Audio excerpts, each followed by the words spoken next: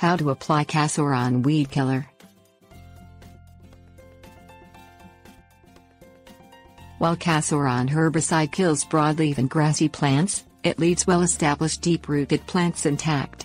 The active chemical ingredient in Casoron is dichlobenil.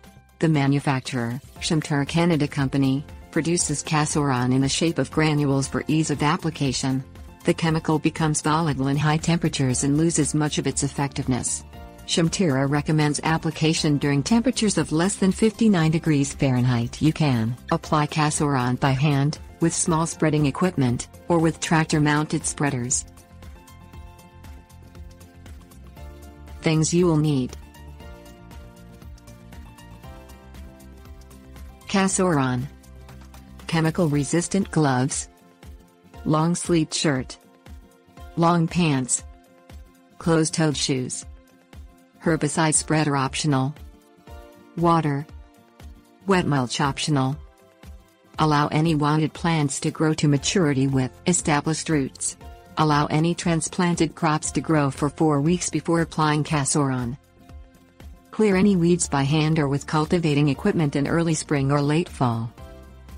Spread granules evenly over the soil. According to Chemtura, apply 1.5 to 2.5 ounces of Casoron per 40 square feet. The Arnold Arboretum recommends applying 1 ounce per 20 square feet. Irrigate with half to 1 inch of water to allow the granules to dissolve. Alternatively, cover the granules with wet mulch. Repeat each year as needed. Tips warnings.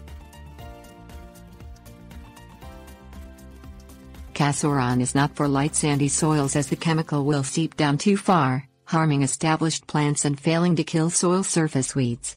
Chemtura says to apply the higher recommended rate in the first year and the smaller amount each succeeding year for maintenance. Alternatively, you may repeat the higher recommended rate of application every other year if needed. Always wear protective gear and do not ingest the material. Wash hands thoroughly following application. Do not touch your face while applying or allow the chemical to get on your skin. Do not over-apply.